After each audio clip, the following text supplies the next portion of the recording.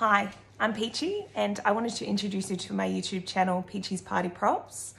I started this channel because I love making things and I love good parties and I love making magical experiences particularly for kids at parties. But by day, I am a residential development manager, and in my free time and on weekends and night times or madly leading up to a party, I love to make props. So I thought I'd start this channel so that I could show you how I do the various props that I do.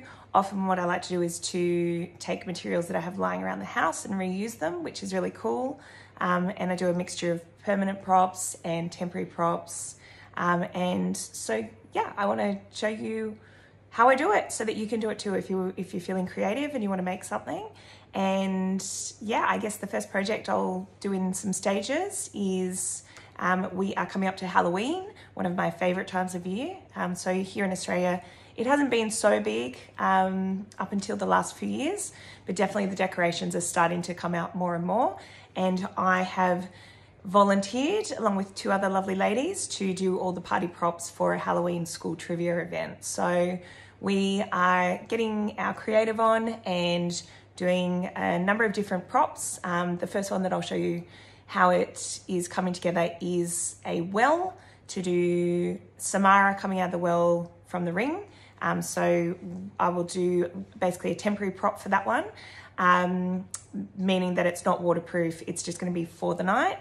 And the things that I am going to use for that is a really giant box that someone was kind enough to drop over to my house, some styrofoam boxes from our home delivery service that we forgot to put out, and so because we've got too many, they won't pick them up. So instead of just sending them off to the bin, I'm going to turn them into this prop to help raise money for the school.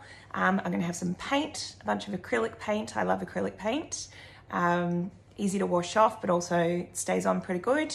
A bit of house paint that's just lying around. Obviously some brushes.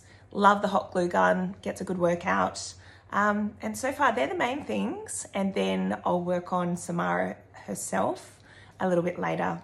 So she will be a reused prop that came and wasn't exactly what I expected, but I decided to make this well with Samara and do the ring thing as a result of getting a bit of an unfortunate delivery that wasn't quite what I expected.